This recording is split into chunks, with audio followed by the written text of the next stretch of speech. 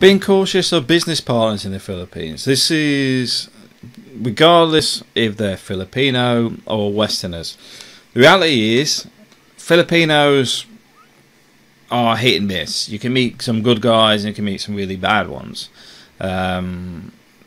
The foreigners, however, you really don't understand somebody till you've spent a lot of time with them. I know a friend of mine who got into a restaurant over in Toledo with somebody to find out that the guy they went into business with was a drunk. He wasn't a drunk until they met, I don't think. I think it was more a case of being in the bar restaurant all day, nothing to do. Then the drink habit kicked in, because every other time my friend had seen him up until they went into partnership, the guy was all sober, really nice guy, etc. But once they opened the business, this guy's smacking the staff, the female staff on the backside, and customers' wives, etc. Obviously doesn't do your business any good.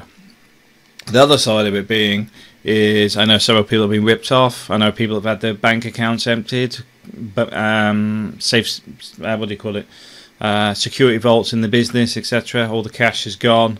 I know somebody who went back to Australia, left their partner in charge of the business while they're away, come back and everything had been sold, including his house and his car. So be very cautious of who you go into business with, because the chances of catching them once they flee or whatever is pretty slim. For example, the guy that ripped off the Australian guy, he wanted to leave the country anyway, so basically you ripped him off, and that fund he took back to wherever he was going. The chance of catching him outside the Philippines is zero, and this is why you really need to be careful. A lot of the bad stuff even happens with guys' wives and stuff, which is why if you're serious about business, you really need to think about your own security, how you manage the money, how do you stop more than just one person getting access to it.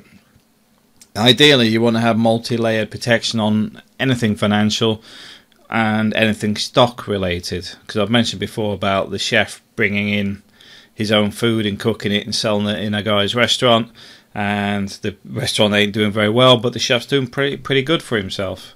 Alright, thanks for watching.